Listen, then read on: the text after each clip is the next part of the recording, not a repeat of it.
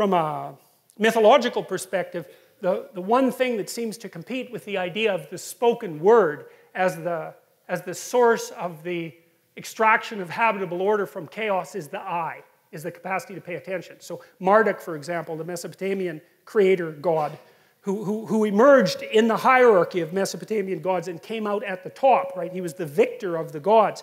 He had eyes all the way around his head, and he could speak magic words. And I really like that. I really like that idea. And the Egyptians developed that idea too, because their god Horus was the eye. Everyone knows the eye of Horus. That image is so compelling that we still know about it. Everybody has seen the eye of Horus with a really open pupil. And what the Egyptians learned was that the open eye was what revivified the dead society. It's so smart. So what do you do if your life isn't in order? Bloody well pay attention.